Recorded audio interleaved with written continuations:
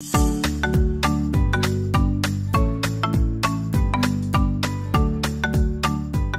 second dimension that we're going to look at in our toolkit is about designing spaces.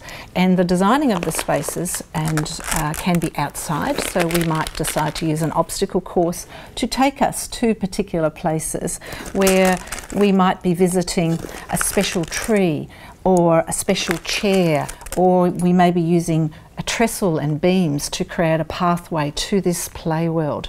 So the idea is to think about how we might outside use some spaces that can create this play world.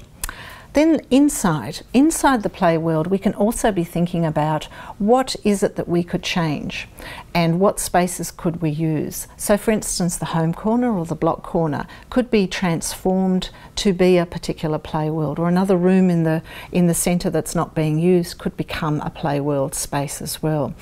But here we can say, if we say for instance the block corner, then the blocks become in service of the play world. So the play world is the focus and the blocks support the construction of what might be the new building or the new bridge that takes you to some really interesting place in the play world. So that's in relation to that dimension, designing the spaces inside and outside for the play world. Ariana, I'm in the pigsty. Oh, you're in the pigsty? I'm in the pigsty. Can everyone feel the mud underneath? It's squelchy, isn't it? And it's cold. And can you smell it?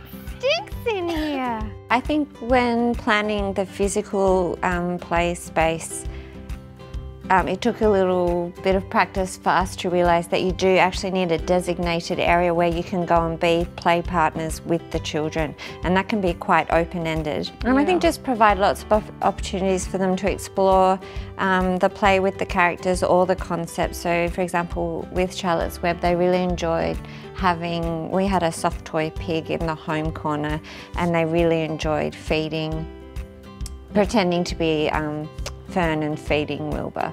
Yes. And that nurturing side of the play. But then we also had a lot of books with facts. We had some children who would just study the anatomy of the spider. So to provide lots of opportunities for play spaces.